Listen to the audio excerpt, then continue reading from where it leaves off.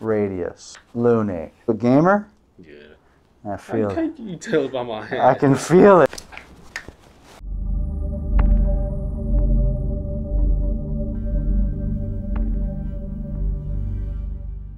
How can I help you?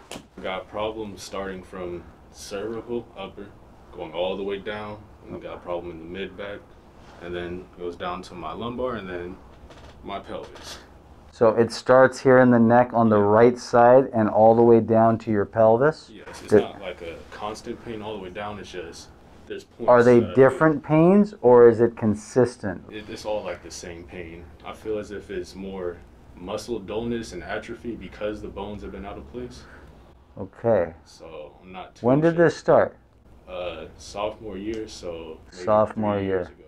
Yeah. Sophomore year. So you're in college now? Yeah, first year in college right now. Very cool. Congratulations. Thank you. What are you studying? Industrial electrical technology. Oh, wow. Nice. My electrician certificate. Awesome. So you kind of get this then, right? Yep. I'm the human electrician here. Mm-hmm. Awesome. Very cool. Okay, so let's talk about what happened sophomore year. I was doing a class on the computer, English, just writing a document, and then, you know, in class, you lean on the desk, do whatever. That I was like using the computer like this, and my neck was bent like this. So I was like, and it was a stiff neck on my left side. Okay. So then it stood up straight, and then from then on, it was just a crink in my neck, I would say. So this was due to posture-related issues at school. Yes. Okay, so bad study techniques.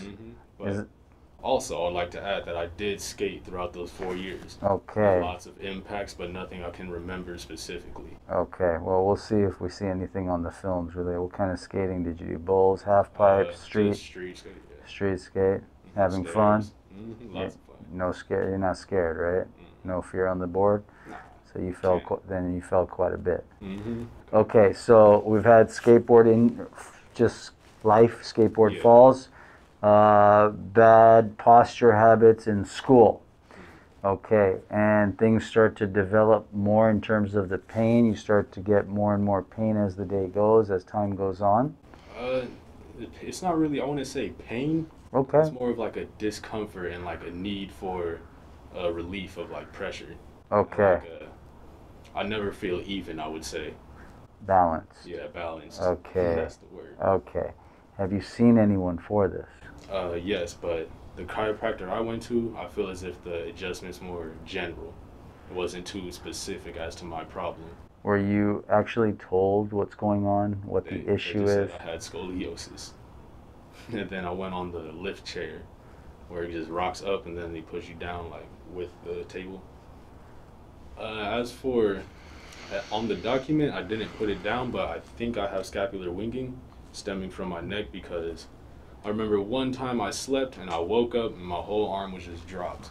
It was just really low as compared to this one. Okay, and the question is why? Yeah. You've heard me talk about the shoulder complex? You've watched any of my videos about the shoulder complex? I don't. Shoulder joint is the only joint in the body, has been taught to me, that's under 100% neurological control. And why that's important, it tells us that any shoulder, at least for myself, any and every shoulder case I've seen always starts with making sure the nerves from the neck and it's getting the power and information. Okay, does that make sense? Yes. And then we go to the scap and then we go to the shoulder. It's a little process, but we'll figure that part out. How is all this affecting quality of life? Throughout every hour of every day, I pretty much find myself trying to self-adjust or self-extend or something. So you're compressed. Yeah. Your body's compressed. You need elongation. Very much so. Are you ready? Very ready. Are you ready? Let's do it. Picture in time, 24 bones in the spine, 23 discs in between. This is the foundation of the 24-story building, which is the sacrum and the pelvis, right? Yeah. Now, there's some curvature stuff. That's okay. But our business here is not to straighten spines. Our business here is to see, do we have a stable level foundation here? And do we have the right side curves that we need? If we do, then whatever's going on here is that person's norm. Okay? Or if the curvature issue is due to nerve pressure, we get rid of the nerve pressure, what should happen? Logically. The ease of life. Exactly. Now, let's go here and let's look first generally before we get into the numbers. And let's look at, do we have a symmetrical pelvis? Let's start with the sacrum. And if we look at the sacrum, it's a little bent, right? It's a little bent here, slightly. Your SI joint here is good. Let's just change the contrast for a second. We can see something a little better. And we can see through the joint here. Yes? Yes. A little bit less into the top there, but the rest is good. When we go here, we can see through the joint space. Now that's kind of covered by the colon, so let's go back. See how it's smooth here? Mm-hmm. And then it gets a little jaggedy there? Yep. That was one of your falls, by the way. Okay, you can also see here, this little bent there. That's an old tailbone injury. Okay. You see that? Is that the end of my sacrum or the coccyx? It's coccyx. Okay. S1, 2, 3, 4, 5, that's the coccyx. We wouldn't start there, obviously, right? We've got to see what's going on here in the tailbone and the sacrum. Do you see that? Yes. Do we see the hips level and even, or are they slightly off? I feel like the right one's a little higher. Okay, and then this is the crease of the bum, and this is the pubic bone. Do they line up? No. Okay, so we have a little bit of imbalance in the foundation. Let's go to the numbers and let's see what they mean. So, what do we have going on here? 229 on the left, 223 on the right, 58, 57, 4.39, 6.2. Now, you've heard me talk about how the foundation of the pelvis works. The pelvis works in opposite. One goes up, the other goes down, one goes in, the other goes out. Let's look at the numbers. Now, if the pelvis misaligns back, posterior, inferior, the vertical distance will be larger. 229, larger number, right? The difference is 6 between this and this, correct? 6, so we have a PI 6, EX 6. So let's go ahead and put that in there just so we have it. Do you mind if I ask for an explanation on the PI and EX briefly? It's just some PI, posterior inferior. So your left pelvis goes down, posterior inferior. If this is down, this one is up. Okay? Then it goes EX, out. I'm referencing the dimple to the sacrum. It's gone PI, posterior inferior, and it's gone EX, this way, out. So your body is favoring, your pelvis favors to go to the right side. The 1 millimeter difference in terms of the sacrum, it's not so significant to me right now. And we have a short leg on the left side, on the side of a PIEX ilium. There's a little bit of good news there. And the reason why is this. So the measured difference here is 4.39, measured. Correction of a PI 6 EX 6. That's 12. You add the numbers. 12 times 0.4, 4.8. It's going to come back if we fix that left pelvis. It's good to hear. Yes, sir. Now I'm referencing it because of the side of the rotation here, and because of the lumbar body rotation. So the way we list the pelvis in the Gonstead analysis, you list the pelvis that's on the side of lowest lumbar body rotation. So if we're looking at lumbar body rotation, which way is the lumbar body rotated? Spinous is to the left, so the body rotation is to the right. All right? So if this is the PIEX, this is the ASIN. It's the exact opposite. So this would be AS6, IN6, this would be PI6, but it doesn't mean we're adjusting both. And you may see that a lot in other channels and videos, right, where people are adjusting both sides of the pelvis. And then they go face down, crack, crack, crack, face up, twist, twist. We don't do that here. There is a special case where both pelvis are subluxated, both SI joints, and I have a case like that. Where I show the INEX, where both are actually subluxated or misaligned or stuck. Okay, but that's not your case here. Whether we're adjusting the left or the right, I'm going to find that on you. Awesome. Then we have a slight curvature going here. Yes? Yes. Okay. From the curvature, it's coming back to neutral. Okay. Now, let's go up. Here we go. All right. So another good fall here. You see, these two line up. It's starting here. So those are okay. That's where it starts. That's the slight kink that's causing this neck issue. And it's starting T1, 2, 3, 4, 5, 6. And guess what area that also controls? Part of our digestive system. Yeah. So T6 is where it's starting. T5, 4, then 3 kind of shifts a little more, right? And it causes that kink. That's probably another fall or whatever, but it's fine. Now let's go up. We have a jaw. You have TMJ issues as well. All right, here's what I need you to see. So you see the kink, it goes from here, right? And then it levels off right there. C2, C3, C4 levels off, and then 3 goes off. Do we have any breathing issues, anxiety, shortness of breath? Sometimes I have shortness of breath. When you're exercising or just nervous? It's kind of random. I can't pinpoint what makes it happen, but possibly exercising. I do recall scenarios, but it happens when I'm not exercising as well. Okay, all right. So in terms of this, we're going to look closely in here, okay? Because you can see this kink as well, right? You see C2 is kink, it's kind of kinking like this. But again, is it compensation of this, which is compensation of this, which is compensation of down below? You have a right jaw issue, left is a compensated jaw. So we need to deal with that as well if that shows up or along the way, right? Along the process. Okay, let's go to the side profile. And let's do your posture assessment. And the way we do the posture assessment, we're going to run the plumb line and we're going to see if everything kind of lines up. L5, or the lowest lumbar body, should go through C7, nice, and C2. Does that look good to you? C2, 3, 4, 5, 6, 7. C2, maybe it's slightly back a millimeter, but I'm not so concerned about that. Good posture. Good posture. Mama touch you right. How long you been doing your hair? Had dread since 8th grade. Okay. Haven't cut it since. Starting at the base of the neck. First thing I'm getting, 12 points, C7. 10 points, C7. 10 points, C1. C1, C7, 10 points. 10 points, T6. T6, T7, left side, 10 points. S2, S3. Well, you a 10 today, though. Sit up straight.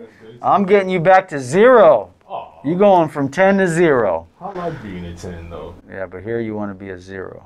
Alright, that's cool. 10 left side. This is all left-sided. S2, S3, T6, T7, C7, C1. Next thing we want to do is let's check the motion. Feet together. Scoot. Are your feet touching the ground? Yeah. Okay, feet together. Open and close the knees, please. Open and close.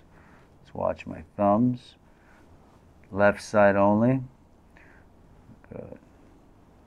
Right side only. It's misleading here, yo. Slow it down. Feet are touching? Okay. Right side. My heels aren't on the ground, if that matters. Yeah, it should be. Scoot forward so everything is flat. Feet together, open and close. Both. Keep going. Right side only. Left side only. Right side. This is left pelvis. It's very subtle. It's right here, okay? Left side. Yeah, the right stays put, okay? At the very end, there's a little movement, which is mainly coming from that sacrum. Scoot back for me, please. All right, let's do static palpation. You can see the swelling, edema, all kind of pull in right there, right there. Tender, more tender here or here. Down low. Round your back, please, sir. Round. I don't have to go so hard. Right? You can see the spine disappears right there, the spinous process. 2, 3, 4, 5, 6, 7, 8 or 7? 8. 8 or 9? 8. 8. Let's continue. You can see this. This is all compensation. That's all swelling. And all of this is a function of, goes right there to the sacrum. Right there. S1, S2, that one's not moving. S3, it's S2. S2, left pelvis, T8. Now let's check up top. You following me? You flowing with me? Yes, I am. Awesome. Sit back for me, please. Now we have to do divorce test, which is to isolate lower upper cervical to determine where we're going to start, okay? In the neck. Look up, we're isolating lower cervical. Turn right, turn left. Little tight at the end, but still have good movement. Yes? Yes. Head down. Turn left, turn right. Good movement also.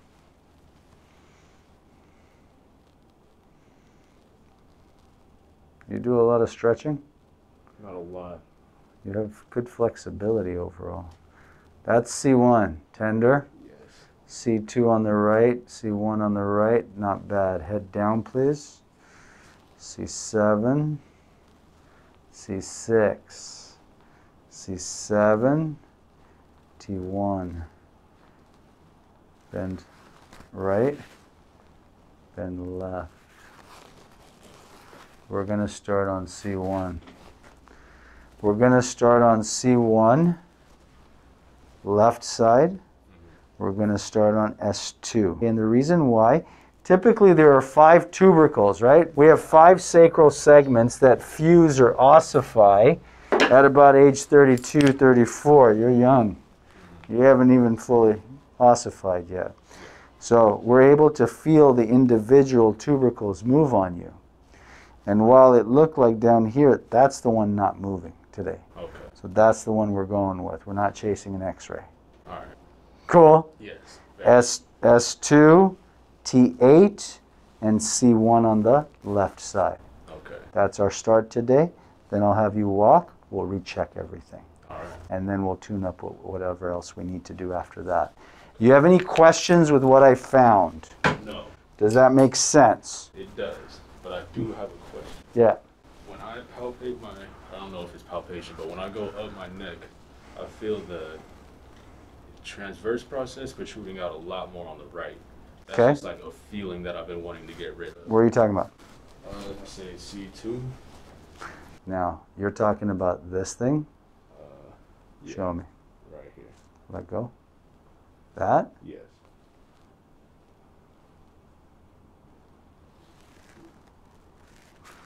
Okay. Let's go back to the x-ray. It's a good question, too. Transverse processes. Okay. Transverse processes. They're so tiny there, aren't they? That's the lamina. You're feeling this. I've been wondering. Okay? So the nerves and blood vessels go through there. You're feeling this over here on the side. But what I was showing is whether I'm feeling it here and I'm finding it here. This, we'll see what happens after we do the one down below. But in terms of feeling the transverse, you're feeling C2 here because it's tilting and, watch, it's tilting and rotating. You're feeling that bump. Okay. Which is the lamina, which goes to the articular pillar. Okay. Okay? Yes. Got it. You guys ready? Let's do it. Face down, please, on the gray table. Right over here. You know what?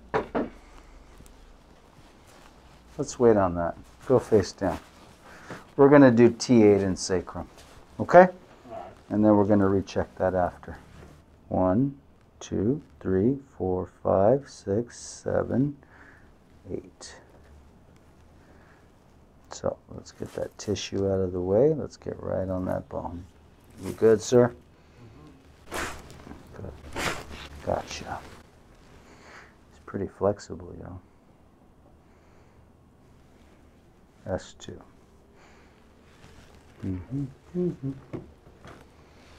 S2. And that's the home run, bro. Nice. You good? Yes, sir. Come on up. come off slowly. Let's walk it off. Excellent. And you're going to walk about 3 times back and forth, okay? All right. As you're walking, let me know if anything is different.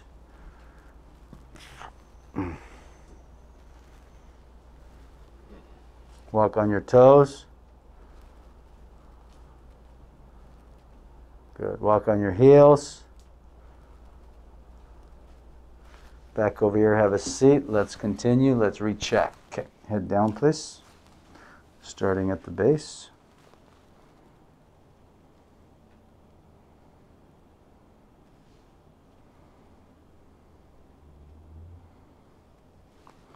Base of the neck is still there, but the top one cleared up. Something told me to wait, yo. So this one actually cleared up. This is the one that's there still. Yep, still there. Let's do the base. All right. It's not a rack and crack, right? No. Sit back for me, please. How was the sacrum for you? How's it feeling now, or? How was the adjustment for you? Was it sharp? Did it hurt? No, it didn't hurt, but it was kind of sharp. But I felt looser after walking. C7. Should I clench my jaw?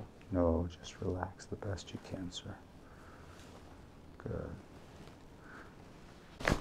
Gotcha. I think we got a tiny bit more. Let's take it home. Take it home. Home. That's the one. Gotcha. That was the one. That was the one. First one was a little crackly, right? When I hear that, it's more scar tissue. Needed a little deeper set. Walk that off, sir. Awesome.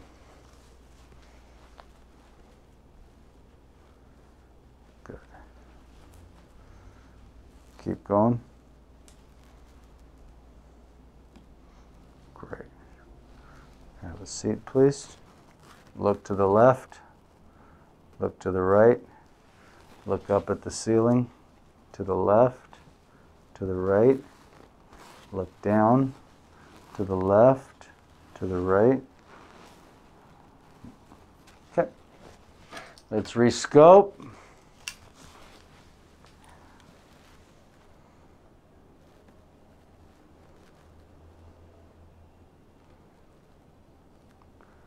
Upper neck is still clear.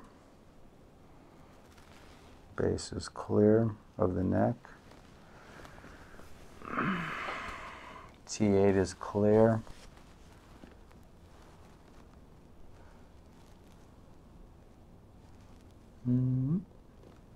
Sacrum is clear. Sit up straight, sir.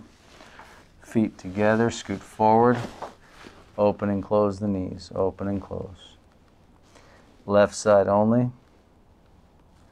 Right side. Very nice. Come back towards me all the way, sir. Keep the head straight. That's 5. S1. S2. S3. Okay, let's continue. Right shoulder, good. Let's work on that left shoulder. Sit back for me, please. Before we do that, let's do the ears. Nice. Left shoulder over. On your back on this side, please. Let's start the ankles, okay? Now, I don't want to pull the ankles today just because we did the low back on you first visit. I don't want to have variables in there. We'll start by just getting them moving. And what we're doing is AS talus, anterior superior talus. You feel these? More here. I feel this side a little bit more. Yeah. So let's go ahead and do AS talus, medial tilt. Good. AS talus, medial tilt. Walk it off, dude. Okay. Walk on your toes, please. Good. Walk on your heels, please. As you're walking, tell me if anything is different. Regular walking, please. I could feel my foot's just not pronating out as much. Good. Does it feel a little more stable in your walk? Yes. Cool. Power is on. Yep. Over here, please. Squeeze my hand. Hard. Relax. Squeeze. Hard. Relax. Squeeze. Relax. Elbow. Posterior. Ulna. Posterior distal radius. Posterior lunate. That's butter, baby. Squeeze. Squeeze. Okay, radial head. You a gamer? Yeah. I feel it. How can you tell by my hand? I can feel it, dude. It's a real chiropractor right here.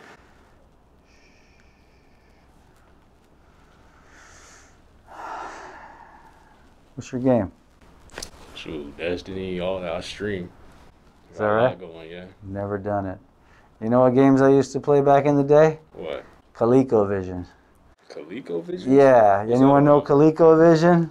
I ain't never heard of it. That's way back in the day. So the first were the stick and ball, right? Oh, so it was a big old console with a knob, and there was a stick and ball, and you're just playing ping pong back and forth. The OG. Then from there we had Atari. Oh yeah. Atari had ColecoVision. ColecoVision was Commodore 64. And I had Nintendo, but not Nintendo 64. That was too high tech. That was out of our league. Squeeze. Good. Relax. Lunate. I need to learn those ones. Lunate and scaphoid. Well, good news. Starting in the new year, we're going to be doing a whole online school of adjusting. No way. And it's going to be available to everyone around the world. Wow. Yeah. Sign me up. Squeeze. Good. Squeeze. Yes? Yes. Squeeze. You see the difference? You're not doing this. Yeah. That's the gaming. Squeeze. All you gamers out there need to get the ulna checked, radial head, posterior distal radius, posterior lunate, posterior lateral scaphoid. All you gamers out there, I got you. Squeeze. Nice. Good. When did you start watching the videos? I'm curious. Right when my neck went out in sophomore year, so 3 years ago. You started watching chiropractic? Mm-hmm. Okay. When did you find our channel? In terms of that year, just at the I'd say 3 months in. Cool. It started off watching others, and then I was like, this is the guy. Everyone's helping in some way, okay? Everyone helps in some way. There's still a bit there, dude. Yeah, that's why I'm just trying to work it. What you got to do. Yeah. There. Okay. Gotcha. All right. Questions for today? No, sir. All right. You're going to have a little homework. Shasha's going to book a couple of visits with you for some follow-ups. You do know I got a baby coming any day now. Baby's coming. I'm going to have to take some time off, okay? So I'm just letting everybody know. All right. Welcome to the office, sir. Thank you. You're welcome. Congratulations. Thank you. Appreciate it.